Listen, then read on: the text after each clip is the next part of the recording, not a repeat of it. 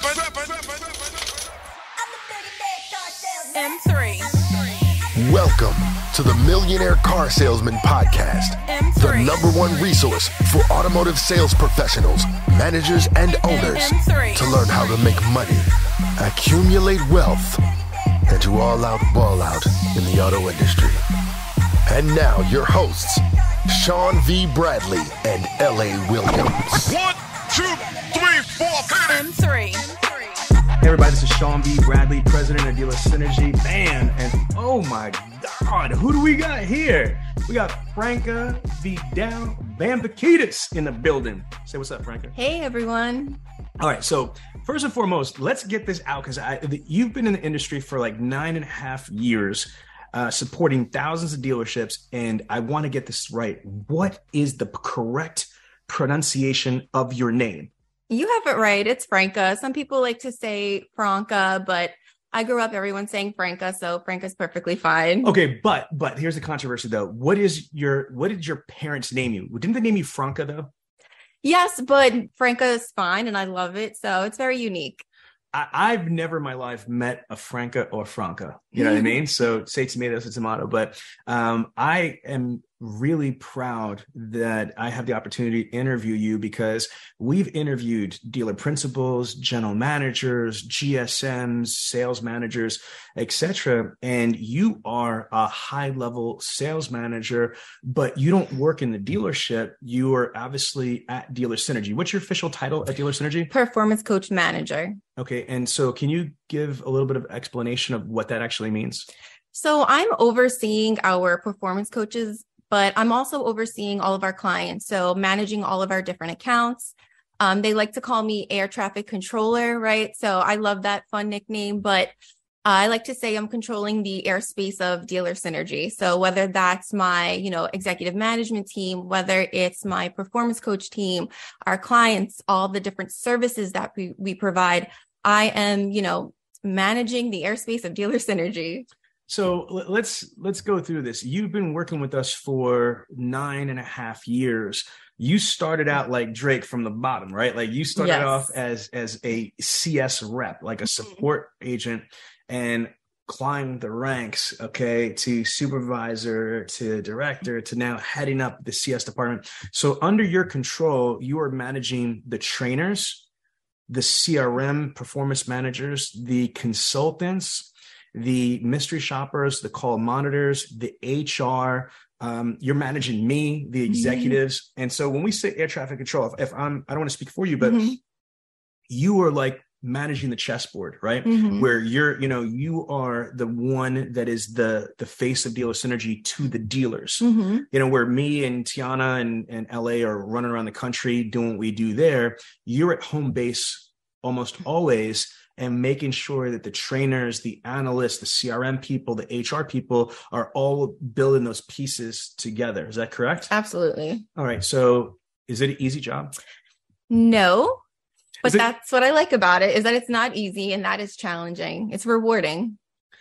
Okay, all bullshit aside, what's so rewarding about it? Like, I mean, because people said it's rewarding. Because if being, faced with a challenge, and sometimes they're like, oh, I don't know what I'm going to do, how I'm going to overcome this. A lot of what we do is problem solving. And so when we do solve those problems, it is super rewarding. And knowing that, we're able to, whether it's getting Sean from point A to point B or doing things for our clients, whatever the case may be, once we finally get it done and we're successful at it, it is super rewarding. Well, I got to tell you, I get a tremendous amount of feedback and compliments about you single-handedly, you and your team. And I try to explain to them, I was like, look, I might be the mouth and the one of the faces of Dealer Synergy, but you truly are one of the main secret reasons why we've been in business for, at least the last 9.5 years that you've been here, because your whole job is making sure that our team obviously fulfills our contractual obligations.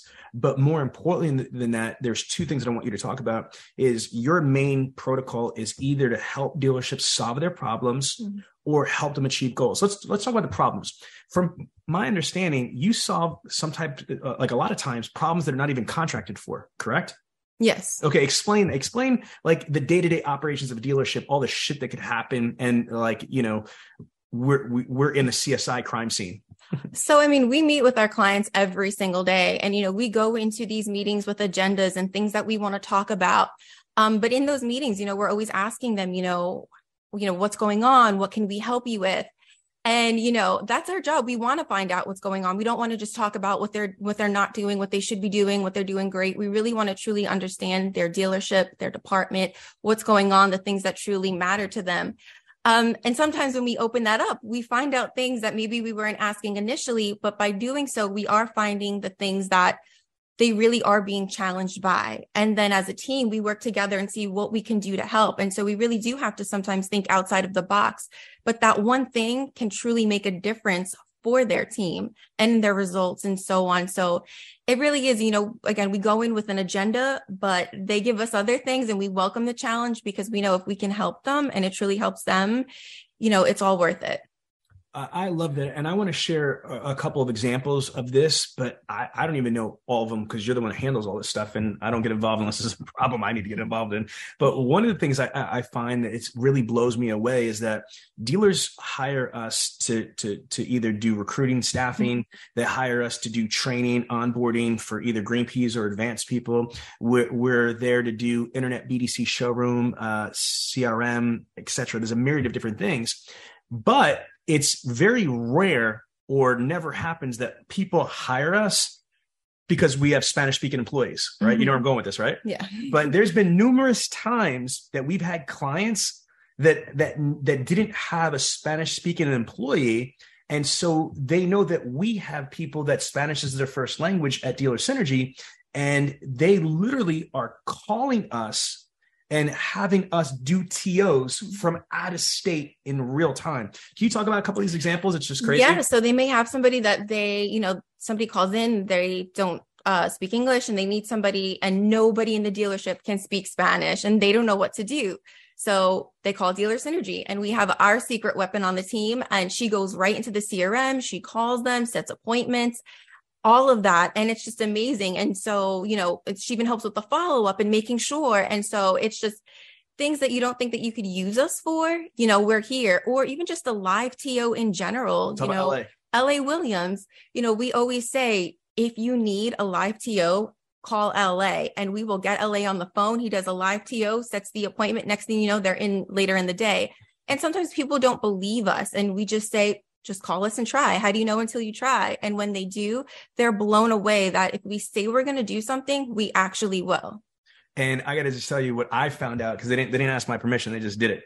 Is we don't need to mention the dealer, but from my understanding, one of our clients had a voice over IP phone system and they were utilizing LA so much. They had an extension at the dealership out of state whenever they needed a live TO, and it was set up with what's called a call whisper because LA's blind.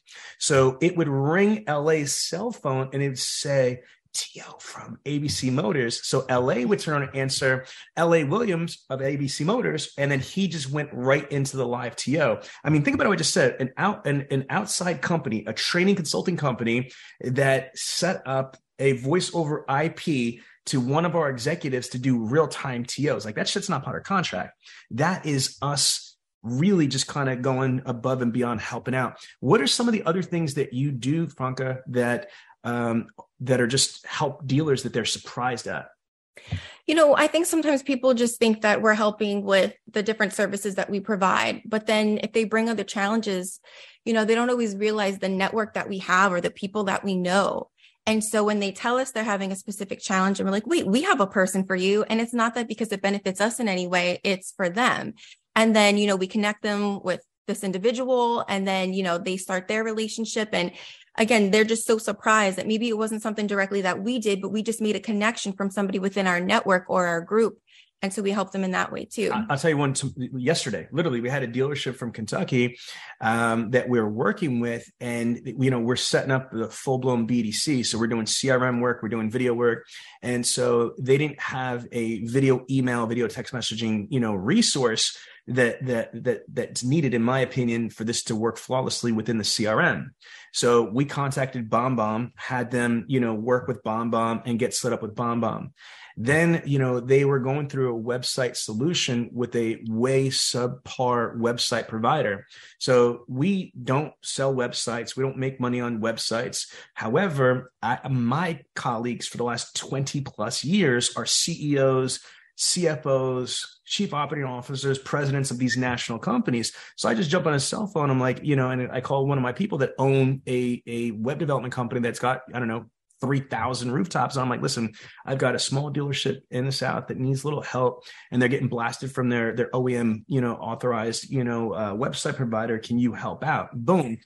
In minutes, they're coming in and they're rolling it out. So I didn't think of that. That's definitely something that we help with, is our network. You heard of American Express? It's like, membership has privileges. Like, we like to joke around that membership with Dealer Synergy has privileges. Our external network is imperative, to overall success, because I'm very good at what I do. We're very good at what we do, but there's things that are outside of our scope at Dealer Synergy that a dealership needs. Okay, whether it's DMS, it's CRM, it's inventory management, it's pricing, it's this, whatever it might be. And so if we don't do it internally, we have that network on speed dial that we could go to. I love that. What other some examples do you think that we do that people are not really aware of in supporting a dealer?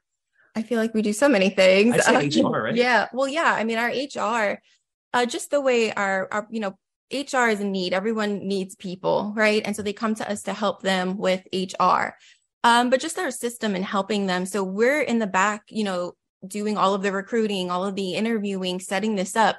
We actually set up the interviews for them when they arrive. We're doing all the confirmations, things like that. So everybody has pay plans, job descriptions, agendas, employee value package proposition. We're doing another dealer on the West Coast right now. They have us, that they're short staff and they're coming up short. So we are doing like really cool unconventional things, everything from, contacting universities, vocational schools, high schools, not only for intern programs, but for job fairs and for proactive recruitment, not just throwing bait into Indeed.com or Glassdoor. All right. Can you give us like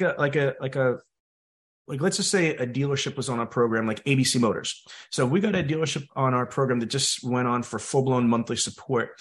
What is your process? How do you get them onboarded? So, we do all of our initial kickoff meetings. We want them to meet our team and really just set proper expectations of what's to come. There's so many things that come along with our monthly support program, and there's so many different moving pieces. So one of the very first things is, we want to introduce them to our team, get to know their team, and really just set proper expectations. We wish that we could just switch a light switch on and everything would be turned on and we're good to go. But it takes time. And so we really just want to set the proper expectations of what's to come next, what that timeline is going to look like, so we can get the ball rolling. So the first part is once our sales department or business development department secures a client partner relationship, right? So we sold Dealer Synergy product or services. It goes to Franca and her team. First thing they're going to do is set up a kickoff meeting, and then they're going to go through and set expectations. Here's what we contracted for. Here's what our products and services are. Here's the timeline of when we're doing this, when we're doing that. Here's what we need to do at Dealer Synergy. Here's what you need to do at the client level. So we're all on the same page. Then we have what's called the client intake form. So we obviously have to get all the details, login, passwords, users, contact information, etc. And we got to format our system. We actually, just like you, dealers, we have a CRM called Zoho. So we don't use VIN or those are dealership CRMs. We have a business-to-business CRM called Zoho, like Salesforce. And we create the account in there, we create the contacts in there, and then we just start piecing it together. So one of the things is recruiting and staffing. So can you kind of share like what are from your honest opinion, would you say that HR is one of the biggest challenges in dealerships? It can be, right? Because, we need people, and then, we may staff them and then they lose people. So it's just always this, constant cycle that we're going through. So it can be challenging, but that's why we feel that need, because we know that people need people, right? And sometimes in dealerships, everyone's so busy and different things are going on. So we just, we'll take that off your plate. We'll get everything set up for you, lined up for you. And you just need to do the final interview and decide whether or not you're going to hire them. Yeah. So our process is we do everything from the job creations, put the job syndication out there from Glassdoor, Indeed, ZipRecruiter. We're creating videos for social media, for TV commercials, for cable, on like video promotions for job recruitment. So they're like web commercials. We're creating graphics for social media, for paid and organic. We're also creating an email blast that they could deploy through their CRM or DMS or from their permission-based email, campaign. We're also doing social media like Facebook, recruitment, Instagram recruitment, TikTok recruitment, and especially LinkedIn recruitment. We're also working on their Glassdoor Indeed pages if they subscribe to that service, where we help them format their Glassdoor review page, their Indeed.com review page. And again, I mentioned before, we do everything from the job descriptions, expectations, the schedule, the pay plan, and even help them with the onboarding strategy. And what is it like when dealers are losing money or frustrated because they lost somebody quit, somebody got fired, and then all of a sudden we come in and save the day and we find them 2 or 3 people, that they desperately needed? What's that like? It's, well, there's 2 parts of it, right? Because we filled a need, but then we get to train them. And then we get to work with these people. And then we also get to share in their success and watch them grow. So there's 2 parts of it, and for the people that we're staffing or are hiring these candidates, we let them know too that you're not just going to get put in the position and that's it. We're actually there working with you, training with you. And it helps them feel comfortable too, that they also have us. So there's many different aspects to it. 1, we're helping the dealer. And then 2, once they are, hired and they're working, we get to train them, watch them grow. And so it's very rewarding in multiple ways. One of the things that's one of our biggest products that we have is the Bradley On Demand. We have a video on demand training, tracking, testing, certification program. And I've seen a lot of people in other programs. And one of the biggest differences is that our account reps, they don't just do login and passwords. I mean, can you talk about like how proud you are of Naima, Michael, and their team and what they do? So their goal is to get you to train, right? And not just train on anything. We want to create very clear training paths based on the wants and needs and making sure we have different levels of training. So it really is our goal once we get them into the system to make sure that they're training, but training in the right areas. And not just that they're in the system, right? And watching videos. We don't never want to say that they're just watching videos. So we pay very close attention to their passing percentages, things of that nature. But, we have our own internal logs of the percentages of people training. And each month we're increasing. But that's because on a daily basis, we're just calling people, talking about their team, what their challenges are, creating custom assignments. So we let them know it's important to us. And we really try to find out what those challenges are. So, Franca, one of the things that you just said is really critical, folks.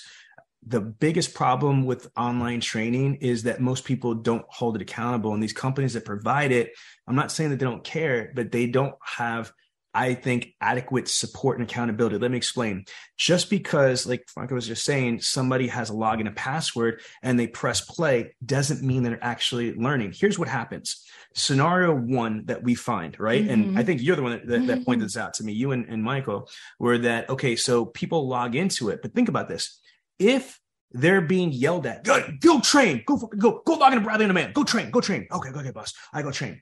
But if somebody keeps interrupting him, hey, Franca, hey, don't hit me. You know what I mean? Because I'm poking today, but hey, Franca, how can I learn and absorb the training if I got somebody they just keep bothering me, you know what I mean, and interrupting me? Or if I don't have freaking headsets, if it's too noisy, I can't really concentrate, right? So that's being positive. That's assuming that the person actually gives a shit and wants to learn the training, but they're not in the right environment. They're not in a secluded area, or they're being distracted. They're being interrupted. Hey, there's there's this and that. And I'm not saying it might be irrelevant banter or irrelevant interruptions. An interruption is an interruption, regardless if it was valuable or not. It's still interruption. Now, on a realistic side, there's some people that just don't give a shit.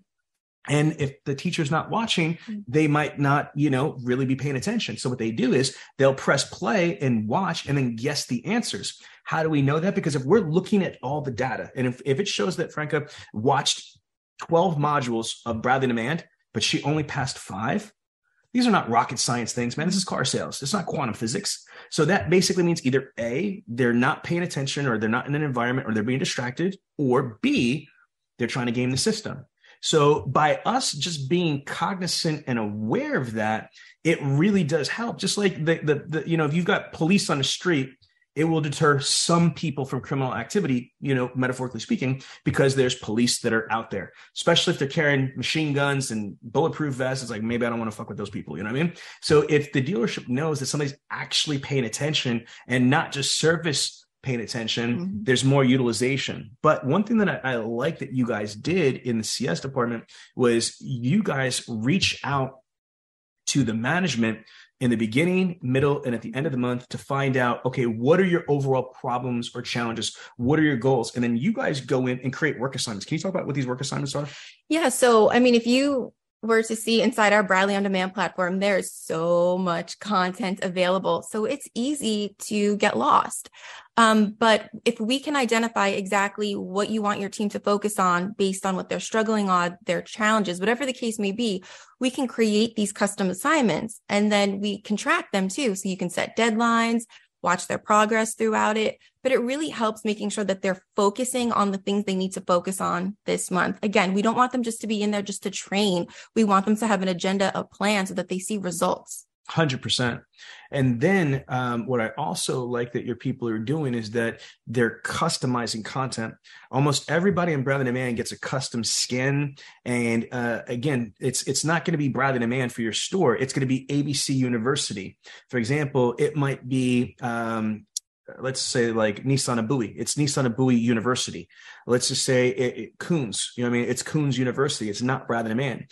And we're working with all of our clients to be able to have them add their own content, whether it's HR, it's the employee handbook, it's the onboarding, it's the sexual harassment policy, it's the TCPA guidelines for text messaging, or it's just if they've got somebody in the dealership that's great at service, how to work the service drive, they're recording that and putting on a platform, how to get the best CSI. So we are literally aggregating content for that dealership, from that dealership, to put in their own private space. So our virtual training is more like a hybrid where it's our content. I've spent over $7.5 million cash building over 8,400 modules. And then the dealers are adding their own. So it's like a super system, right? Yep, absolutely. Okay. What would you say is the most, surprising thing when it comes to Bradley On Demand? Like with the utilization, because I know that we're tracking our clients' successes, and I see that they're like, when they're getting certified on like 500 modules or like that. What is the stuff that's exciting for you and your CS team when you see them win or they achieve a milestone? Like It's just seeing them go through the certifications, but not just that, because for a lot of them, we don't just work with them through Bradley On Demand. We work with them through phone training, and we listen to their phone calls and things like that. So when we actually see them implement the things that they're learning, that's awesome. And it's just, we actually see them applying it. That's when it all kind of connects and what makes sense, and they're really learning. Now, so let's just switch gears for a second here. Let's get more into Franca. So let's talk about your husband for a second here. So he's my co-star in the Vice TV show that I was a season finale in. So the bald guy in the TV show, that's her husband. That's Billy V. So I got 23 years experience in automotive. He's at least 26, going on 27 years automotive. Worked at some big stores in North Jersey. He worked all over the country in Florida, California. He was just recently a general manager for several years at an independent dealership in Pennsylvania. But can you tell everybody what's hubby doing now? So now he works for Westlake Financial. He is an account manager for the PA and New Jersey region. Oh, so your husband is sophisticated. He's a bank representative. Yes. All right. Well, Billy is like an amazing subprime guy. That's his superpower. He's always been an amazing special finance salesperson, special finance manager, special finance director, and now he's working for arguably one of the best banks and one of the best special finance banks in the country, which is Westlake. And he has, two amazing territories, Pennsylvania, which obviously includes Philadelphia, and the entire state of New Jersey. So between New Jersey and Pennsylvania, there's a ton of stores that are there. So you get this from multiple high-level people. You say like I'm your work husband sometimes, yes. Right? And so, yeah. So you got like us and your dealer synergy family, which is all automotive, but then you go home and you've got a former general manager husband that's now a bank representative. So do you get suffocated from automotive? I don't. I learned from it, right? So I learned from being in dealer synergy, but then also, when my husband's out in the field and from the things he shares with me now with, the new company he's working for. So I always take it as an opportunity to learn more about things that I didn't really know about before. So I love being immersed in it. I never saw myself in this field. And now that I am, I can never see myself outside of it. I love it. Man. Okay. So then why is it, and I know this is a loaded question, and by the way, you have no idea what it fucking took to get this girl to do this interview. I've been asking for this for years. And so I want to say to you that like you're our secret weapon at Dealer Synergy. And I'm so proud of you for doing this podcast because this is out of your comfort zone. She's like more behind the scenes, tactical person, but I think that the industry needs to know who you are more. Like our clients know who you are, but outside of our client base, like they might not know you, so they will now. Why is it? And I know this is a loaded question. It's not fair I ask this, but I'm Sean Brown. I'm gonna ask anyway. Why do they love you so much, girl? Like, what is it? Because they rave about you. They don't be like, I take her or leave her. Like me, I mean, like, Sean's an asshole or he's great, or whatever. But like everybody loves you. Why do they love you so much? I just always try to be there for all of our dealers. If I say I'm going to do something, I always want to follow through with it, but I really do truly care about all of our dealers. So when I say, you can call me after hours, you can text me after hours, I'll answer. I actually do. So I always try to make sure that if I say I'm going to do something, I do it, and I'm always there for them. I always say if I don't have the answer, I'll get it from the right person. So I just want them to know that they can always utilize me as a resource. And I also just truly love to just get to know them more. I become friends with a lot of them on Facebook and really get to truly, understand the things that they like to do or more about their families. And when I have these conversations with them, they're like, well, how did you know that? And it's like, well, I was on Facebook. I follow you, so I show interest in things, and it's not just to show it. It's because I truly do care. And I want to be able to connect with them outside of just what we do every single day. And I think when they see that effort, they appreciate it and they can see that I'm genuine about it. Now, I would say that hands down, like, you definitely care. And I want to transition. It was a setup question for you is I find that for your employees, your team under you, when I think of like Brianna, who's one of the newest rock stars on our team with 5 years internet director experience, etc. When we have like V, and we look at Michael, Naima, Malik, oh my God, Malik, like you're not the only one. They care as well. But I think the reason why your employees care as much as they do about Dealer Synergy, and especially the clients, is because they see their leader, they see their boss that cares. So can you, am I wrong on that? Or do you think that you influence them, or? I do. And I think that they see that I care about them every single time. One of my team members, anytime they win, I win. And I love seeing their growth. That to me means so much. Like you just said with Bree, with Malik, I remember when they first started at the company, and to see where they're at now. And then when our clients share really positive feedback about them, I'm like a little proud mama, but I truly am, because I truly care about them too, and seeing them grow and seeing them be successful. And so I think that one, we all truly care about each other as a team, which is why we're a family. And we care about our clients. So we're really passionate about what we do and about each other. And I think that shows in our work. Man, I think that was really well said, because I think that happy people, happy employees will take better care of the clients. If you've got somebody miserable, scared, and what have you, how much value can they really provide? All right. So now let's change tracks and trajectory here. Now we're getting some deep water stuff. Okay, so you don't have to mention any names, Mm-hmm. you know what I mean? But just in your years, let's talk about patterns. A pattern is when you see shit over and over and you could link it together. You know what I'm saying?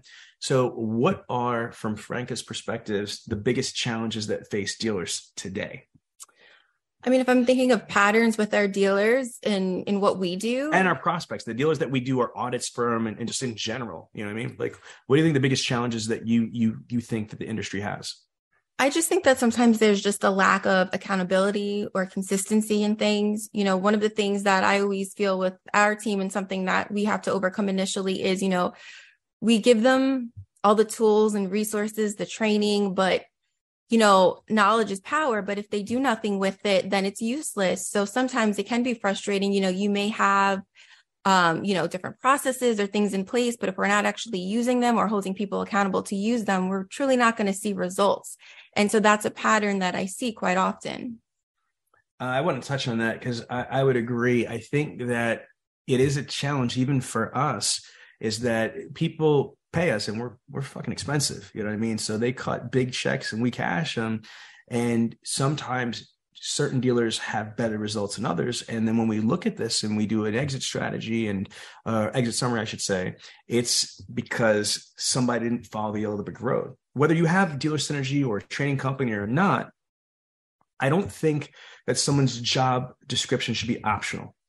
So this is a public service announcement out there, is if you've got processes and benchmark, if you can't go to Starbucks and ask for a caramel macchiato and then they just fucking whip up some random shit. Now if you say I don't want this or replace that with soy, I'm not saying that. I'm saying don't Frankenstein from the recipe at the base start.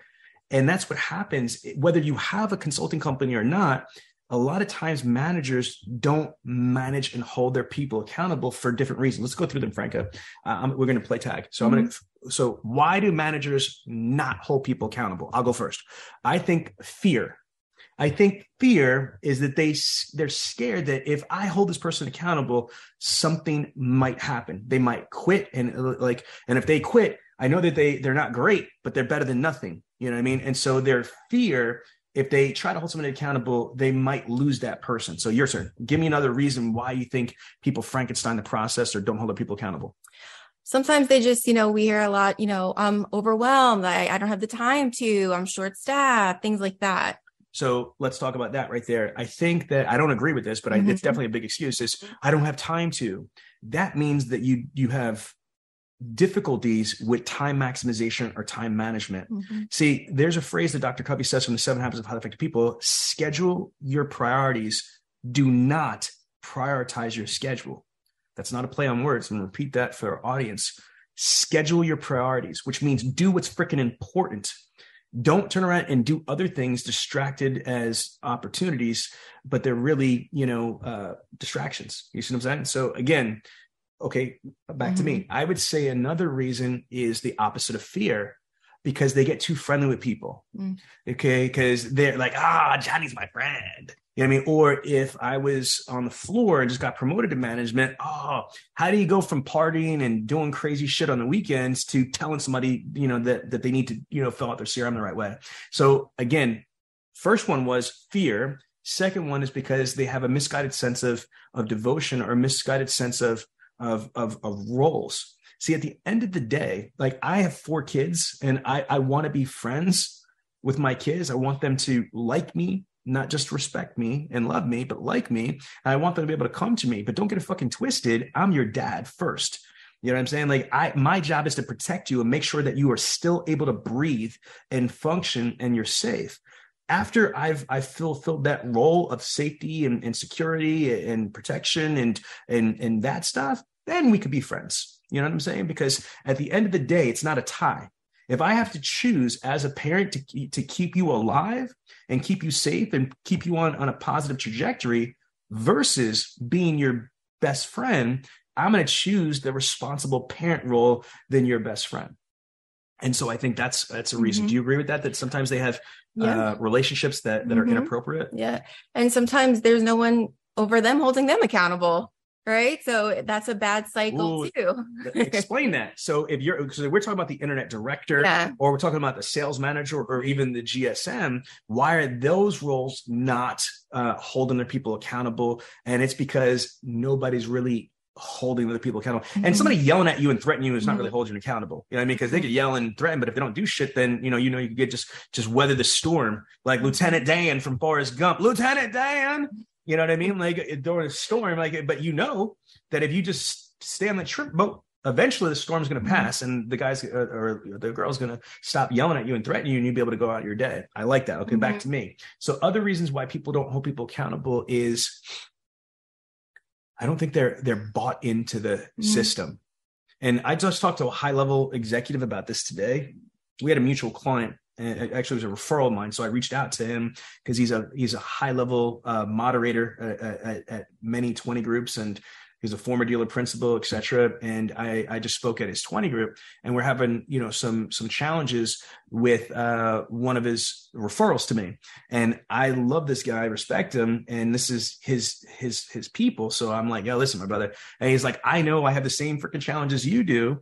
And we're talking about, he asked me a question. He said, do you think the GM's bought in? And at first we're like, yes. But then I was like, I think he's conceptually bought in. Like, that sounds good. But then if you think about it, if you say, is he bought in? Bought in means like, I'm ready to go. I mean, like religious zealots. I'm not trying to start a crazy conversation. They're fucking committed. Whether they're on the wrong side of the commitment or not, they're committed. You know what I mean? And so if you believe in a process, a theory, a strategy, an ideology, you're ready to march to the ends of the earth to that. So I said, if you ask me honestly, no, I don't think it's bought in. So that's it. That's my next reason why. I think that, some people are not bought in, because if you're bought in and they're like, well, of course I'm bought in. I paid for you. I paid for dealer synergy. I cut the $50,000. You know what I mean? I did this. I did that. I have a 2-year contract, and not all of our contracts are 2 years. Some of them are longer, some of them are less. But isn't that commitment enough? I was like, no, it's not. That means that you pay your bills. Okay, good. You know what I mean? Like, that's a good trait to have. But just by signing up with a company, any company is not by far a show of bought in or commitment. Because if any company, my company, somebody else's company says, here is the blueprint, step 1, step 2, step 3, step 4. Do you agree with that? Yes, I agree with it. You're going to do it. Yes, I'm going to do it. I'm going to do it. Franca, you're going to do it. Yes. And then they don't do shit, right?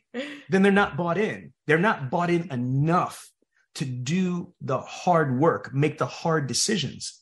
Man, I've got dealers that I've had in the past. I don't want to scare anybody, but I've had dealers and I've had GMs that have hired us and said, you know what? I am so committed that if these people here are not with me, then they're going to have to go. Now, I want to be very clear. It is absolutely not my intention or dealer synergy intention in any way, shape, or form to destabilize any type of HR or any type of vendors unless we've exhausted all possibilities of motivation, training, retraining, and more motivation. All right. But at the end of the day, you either have to shit or get off the pot. I mean, like, you just can't stay there. I know that it's cool to like look at memes for 35 minutes, you know what I mean? But if you're done, you're done. Move forward. And so that is, I think, a challenge, is that if people are partially bought in, that's worse than not being bought in all. Because if you're not bought in, you wouldn't waste the money or the time. And it's not just the money, it's the time. Because if you implement a big process, like a new CRM, a new training company, a new department, or a new strategy, it's not just the money that you're investing. It's not even just the time. It is the emotional equity. Because you know what employees hate is when people change processes, change vendors, change training companies, change strategies more often than Katy Perry changes clothes. You know what I'm saying? Like, again, it just doesn't make sense. So Franca, back to you. Why else do you think dealers struggle with following through with things? I just think it really has to start from the top down. So a lot of our dealers that are on our program, we have weekly accountability meetings. The dealers that do best are going to be the ones where you have every single manager on that meeting on a weekly basis. They don't just have the internet manager in there and they say, you take care of it, right? And if they're all invested, they're all bought in, and they're all putting in that time every single week to work together, identify what the challenges are, find solutions, and they're consistent with it, those are the ones we find the most success with. But like you said, you can't just sign a check and say, you're done and pass it off to somebody else. It has to start from the top down, and we all need to work together as a team. Franca, I would concur and echo what you just said. It's not a sign of weakness, and it's not babysitting. So let's just say if you're my internet director at Bradley Motors, right? So if I was going to bring in like the blind phone master, as a process trainer, and then part of his follow-up is that we're going to do these weekly accountability meetings. I mean, as a multimillionaire, okay, the way that I need to plan my day is as an owner, which I am of multiple companies, okay, I only have so much time in a day. I need to allocate my time on things that are the most important and the most dramatic. Now, I'm not trying to overinflate my worth, but building an internet BDC is by far one of the absolute most profitable and most powerful things that any dealership can do. Let me explain. When 99% of Americans go online before they step foot into the dealership, when Google says that 90+% of all transactions start in search, people find their husbands, their wives, their pets, their medication, their restaurants, their houses, and damn sure their automobiles online, then there is nothing more powerful than internet or business development operations. Internet and phone sales are the new showroom. So if I'm a dealer principal, general manager, GSM, anywhere down the food chain, if I have a company that's trying to install, resurrect, recalibrate, or synergize and either build or problem solve a department like a BDC, for example, or a special finance department or a service BDC or acquisition department, any type of department, I, as the owner, to Franca's point, need to be in that meeting, because even if I don't do shit there, my presence speaks volumes. The fact that I'm the owner of this organization and I see this as important enough that I'm involved, that's going to be like, oh shit, the boss is in this meeting. I better take this shit seriously, And so I think that's important. And everybody down, this is what blows me away. I don't care if you're the dealer principal, the GM, the GSM, and all the sales managers, it shouldn't just be the internet director. Every one of you motherfuckers should be in that meeting. And I'm not just talking about for my clients. I'm saying out there, you know how many times the internet director and the BDC director feel like they're the bastard manager of the dealership? How is it that they are the least funded, least supported, least respected aspect of the dealership? You're like, not my store. Bullshit. Come on, man. I've been doing this for 23 years, and still on February 2nd, 2023, the internet manager, the BDC manager is still the bastard manager of the dealership, which means they're not perceived as important or as respected as a sales manager or as a GSM. Are you kidding me? You could tell what's important. To respond to that. Shit, even Siri don't know how to respond to that. She's like, that's bullshit, right? Thank you. I can't even make this up. So again, you could tell what's important to people while they spend their money and their time. I just talked to a dealer prospect today, not even a client. Shout out to them. They know who they are. They have 2,000 leads a month, 2,000 leads a month fresh. They have a residual flow factor of 3,000 leads. That means on February 1st, yesterday, they had over 3,000 active leads that are 90 days or less. In the shortest month of the year, this month in February, in 26 more days, they're going to get another 2,000 leads. So in the month of February, they're going to have 5,000 leads. And guess how many BDC reps that they have? 8. That's it. 8 people to handle 5,000 leads. Now, why is that absurd? Because JD Power says it takes on average 7 to 11 attempts before the first connection happens. So if you don't have the right amount of focus and attention, it's never going to work. Give me some more, Franca. This is good stuff for people to hear. In regards to just like the challenge, like I mean, I know I rambled. Yeah. It was okay. You said one of the biggest challenges is accountability. Is that, dealerships, dealer synergy clients or non-dealer synergy clients, they don't hold their people accountable. Beating them up, motherfucking them, threatening their jobs is not holding them accountable.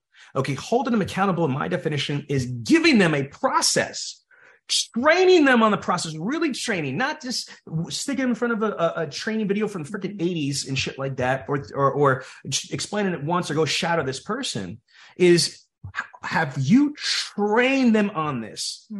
No, I have my people do that. Have you inspected the training? Have you sat in the training, whether it's your sales manager's training or your training company? Have you, as the owner or GM, have any of you audited the entire training to make sure that your people are getting the message that you hope and think that they're getting? Because I think most of you will be shocked, silly, like, oh my God, this is how we train our people? Mm-hmm. Holy shit.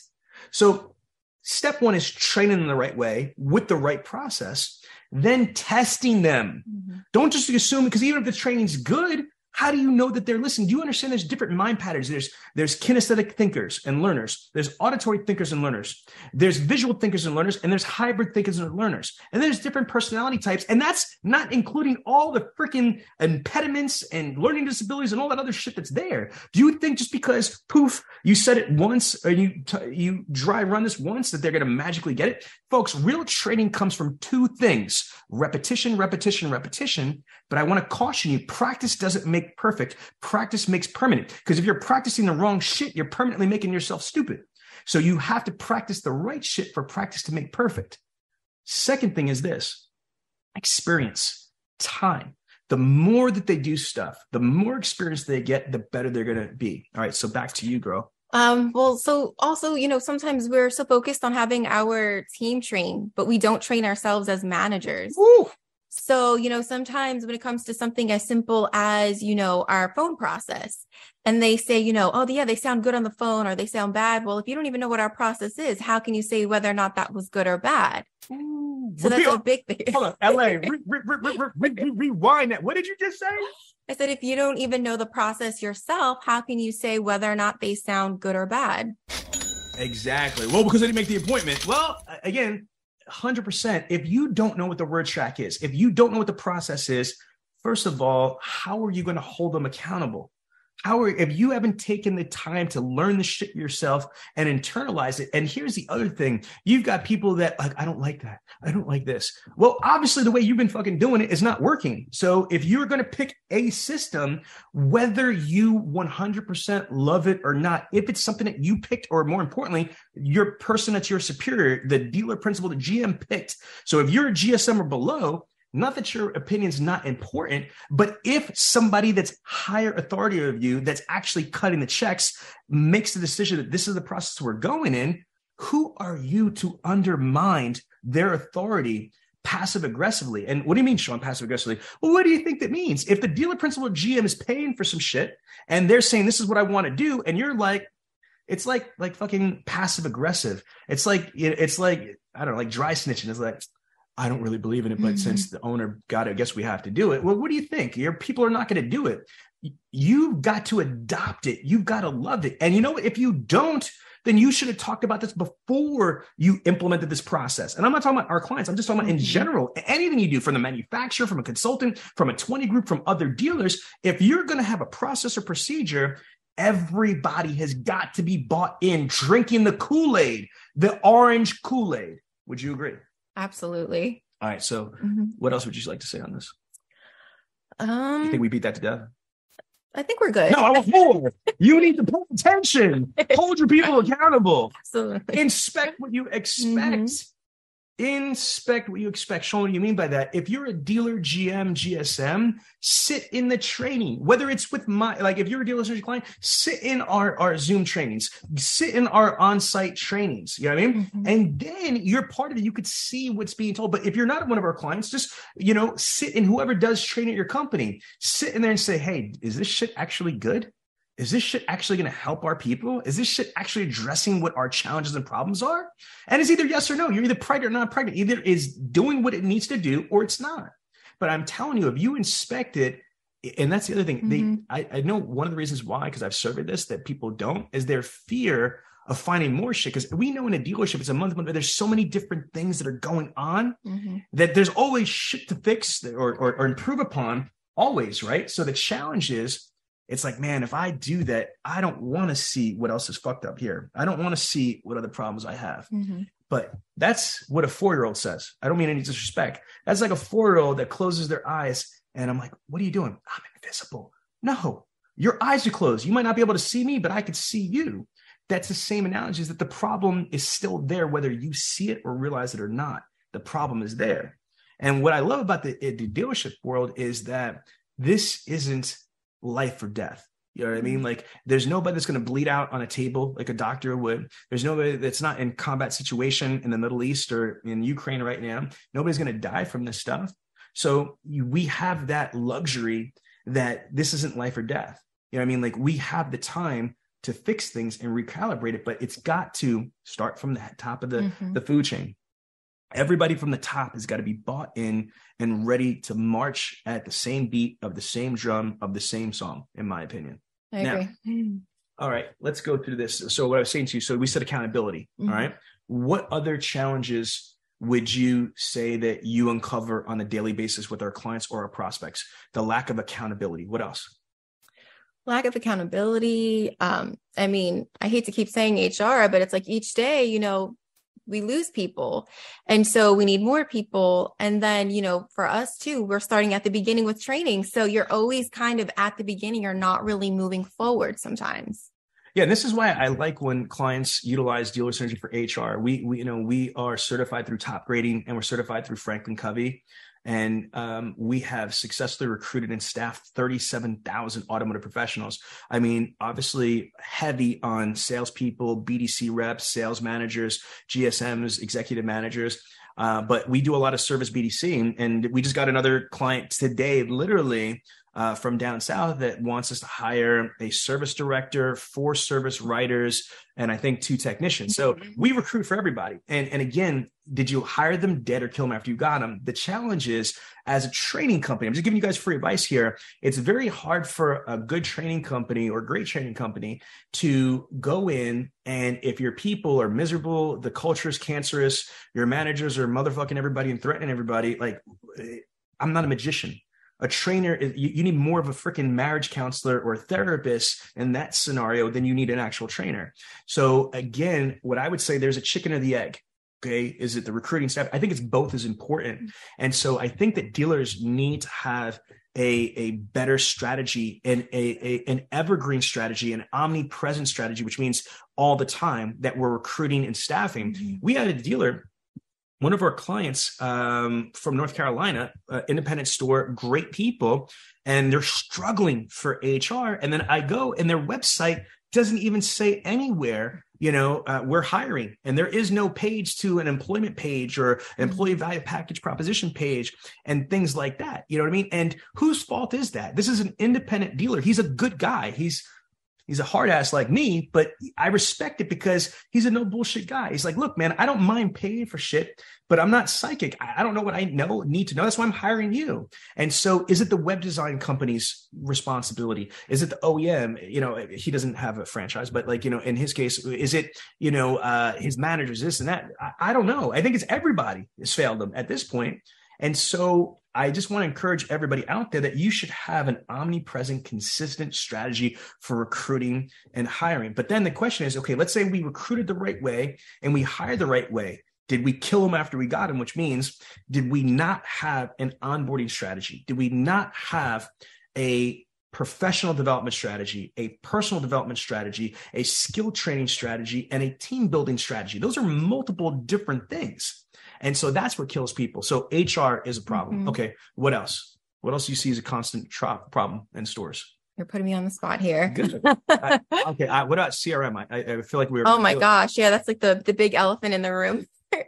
So with CRM, so many people, they're just not using their CRM, not using it correctly. They really don't have processes, or if they do, they're really not a process. There's not much follow-up there, no strategy, no plan behind it.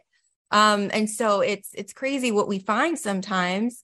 And then if they do have it, are they following it? Are they following the strategy or the processes that are in place? And when they're wondering why, they're not seeing results, they're just not following the plan that they have. And here's the reality of this, guys. And you could just Google this. Google the following. Just go to Google and type in, what is the actual hours of work for the average employee in the United States? In an 8-hour day, the average actual working is about 2.9 hours. So let's just say 3 hours.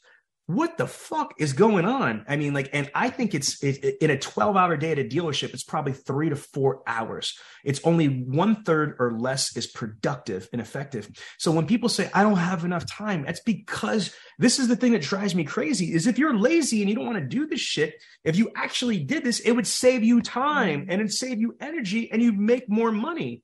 But I think by not doing the basic shit, it makes their job more difficult. It elongates the process. It lowers the closing ratio. There's more cancellations. There's more, conversions from, and defections from your brand to a competing brand because of lack of process continuity and process integrity.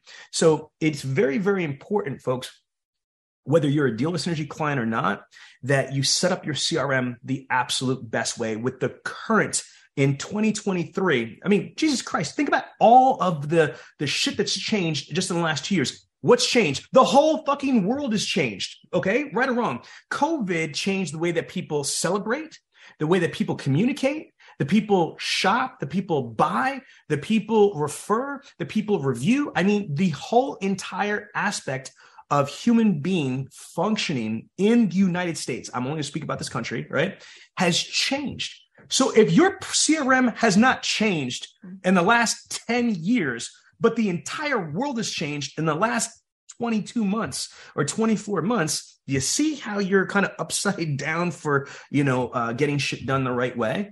I mean, you need to look at your CRM and audit the processes. Most dealer principals, most general managers, most CFOs, most corporate executives for dealer groups have never actually looked at their processes. How do I know? Because on a daily basis, we're auditing CRMs. We're close to about 1,000 rooftops that we've done CRM for. Can you imagine that shit? What do you mean do? Rehab, customize, or launch brand new CRMs. And so the workflows, the CRM processes, the action plans, they need to be methodical for every aspect, for credit applications, for trade appraisals, for car acquisitions, for internet purchase requests, for special finance purchase requests, for new car, for used car, for, let's just say for the different lead source providers, again, they all need to have their own CRM workflow, their own CRM action plan. And within a workflow and action plan is a library of phone scripts for the phone calls, a library of text message scripts for the text messages, and then a library of objections and rebuttals for the engagement, and a library of email templates. So each work process for each category needs to have its own content asset library. I know that's fucking mind melting, but that's why 90+% of CRMs are not set up correctly and not utilized correctly. And is that what you're finding on a daily basis? Absolutely. And sometimes it's just as simple as, what the team is actually saying. Someone may have just purchased a car. It wasn't marked correctly in the CRM and they're still trying to follow up to set appointments to bring them in. Or, someone will respond back and maybe say that somebody passed away or whatever the case may be. And they're still sending messages like, hey, you coming in tomorrow? So it's just, they're just not even paying attention to what their team is saying or what they're saying to their potential customers. Autoweb. I love Autoweb. They're a great company. They have thousands and thousands of rooftops. I don't know if it's 8,000 or 10,000 rooftops with their OEM deals and what have you, but it's a lot. Let's just say 8,000 rooftops. That's fucking crazy, right? So they have 8,000 rooftops. You know what they said? 50%. That's 4,000 dealerships right now. 4,000 dealerships approximately. It takes them more than 48 hours to respond to the first internet purchase request. Jesus Christ, guys. I've been doing internet sales for 23, almost 24 years.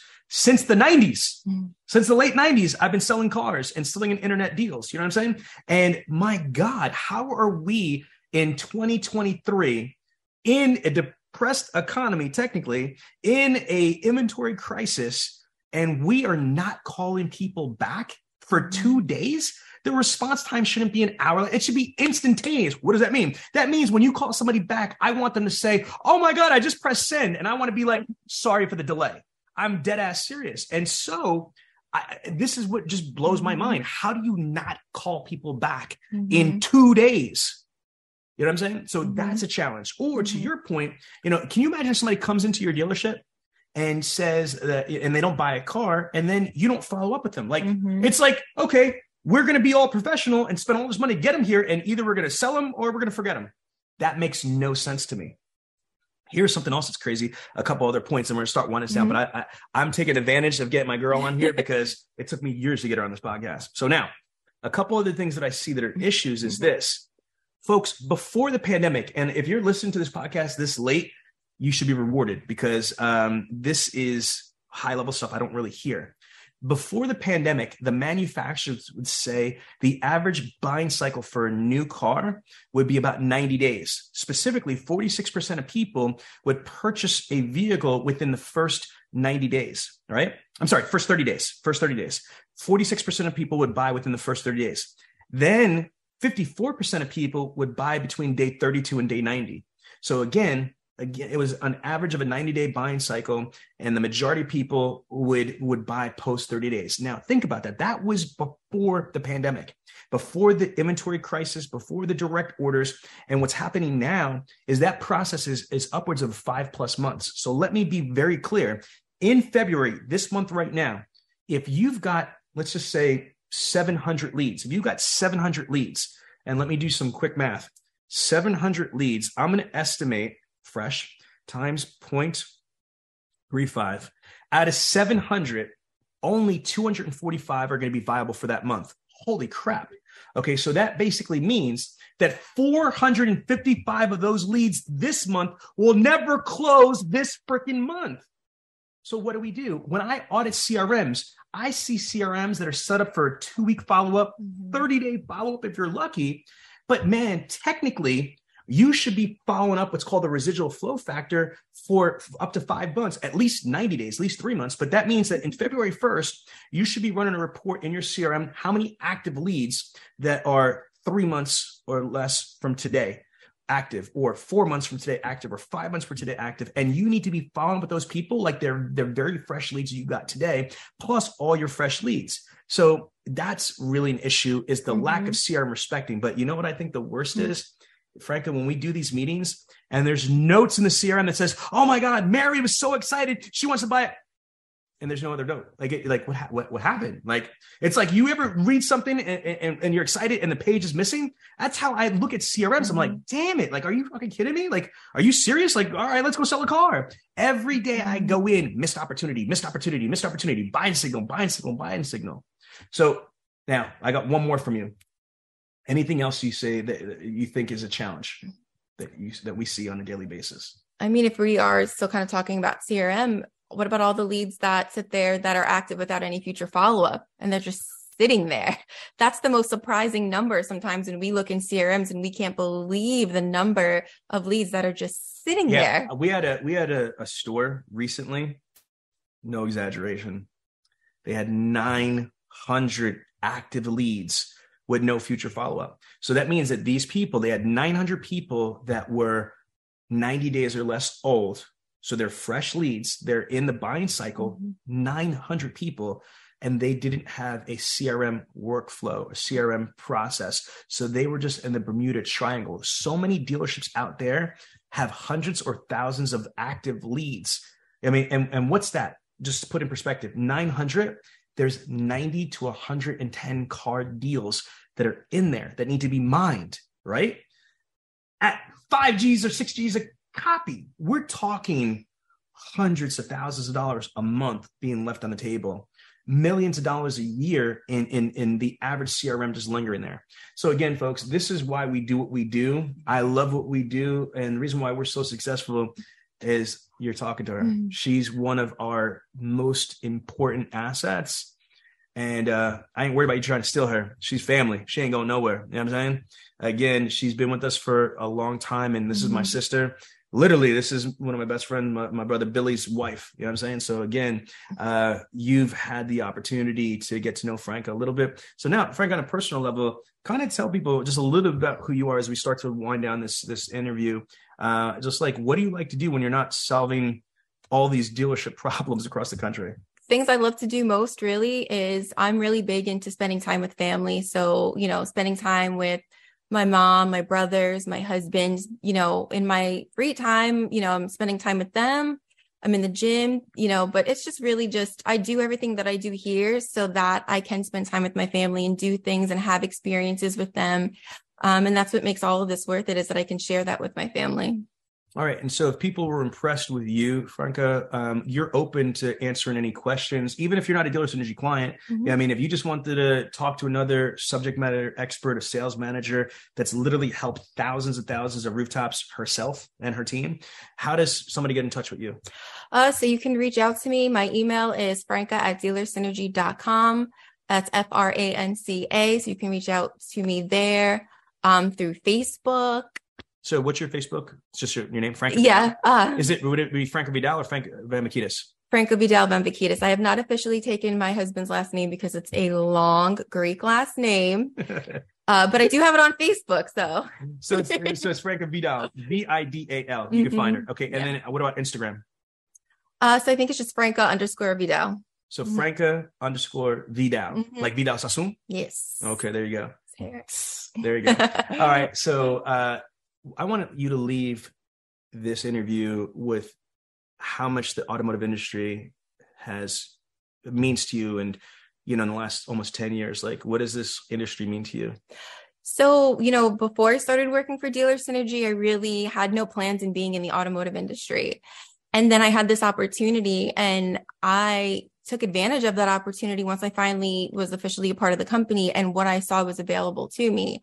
And, Sean and Karen Bradley, L.A. Williams, they all really invested their time in me, in helping me grow. And so it means the world to me because my life has completely changed because of Dealer Synergy and overall this industry. It's impacted my life so much. And so in just helping me grow personally, professionally. And I've been here for quite some time, but I truly believe that this is still just the beginning. I have such a long way to go. But I truly love it. And I'm just thankful of all the opportunity that Sean, Karen have given me. Listen, I can speak for my wife and our partner, LA, and the entire team. You are an incredibly instrumental part of our team. And I honestly think that you need to be doing more of these things because you are one of our secret weapons. And I think that the industry needs to know you for a couple of reasons. One, first of all, you are a female, and I don't think there's enough females. I was going to say strong females. There's not enough females, period, in automotive, but there damn sure not enough strong, successful females in the automotive industry. That's the first thing. Second thing is you're also a minority like me and Karen as well, Latina, you know what I'm saying? Among other things. So to be a female minority in a position of power and have access to thousands of these rooftops to be you got to look at these reviews. Franca. I have people try to poach her and stuff like that. Even though we have, no poaching clauses in our contracts, I can't poach your employees, you can't poach mine. They still try to, get her to convert. But Franca, honestly, on behalf of our entire company, thank you so much for all that you do. And guys, this might sound cheesy, but we do this internally, for real. So we do, whenever we give kudos in here, we don't do golf claps, we do snaps. So straight up snaps from my girl, Franca. We appreciate you. Thank you. All right. Take care, everybody. So there you have it, the Millionaire Car Salesman Podcast. This podcast comes to you every week from the city of brotherly love, Philadelphia, Pennsylvania. If you have a question about the show or would like the chance to become a guest, feel free to contact us directly at 856-546-2440 or email us at millionairecarsalesman@gmail.com. This program is a presentation of Synergy Records, produced by Tiana Mick and L.A. Williams. Production and engineering by L.A. Williams. The Millionaire Car Salesman Podcast is hosted every week by L.A. Williams and the Millionaire Car Salesman himself, Sean V. Bradley. The Millionaire Car Salesman Podcast can be found everywhere, so please don't forget to review, subscribe to, and share the show. Thanks for listening to the Millionaire Car Salesman Podcast, and remember, where I'm from, money provides options. If you enjoyed this podcast, then make sure to give it a thumbs up, subscribe, and leave us a review. Let some other folks know about it. Oh, and don't forget to join the Millionaire Car Salesman group on Facebook. We'll see you there.